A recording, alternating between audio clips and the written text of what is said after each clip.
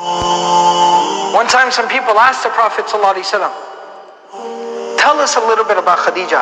And the Prophet ﷺ, in one narration, I was given sustenance, a gift from God.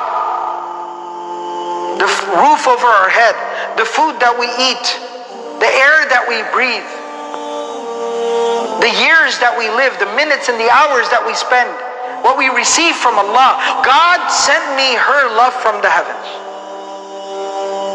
God gave me her love from the heavens.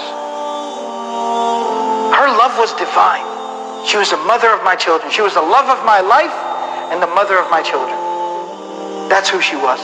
In one narration they asked her, tell us about Khadija, tell us about Khadija. Some young companions. And the Prophet ﷺ says, it's like saying she was and she just was. Where do you want me to start? Where do I begin?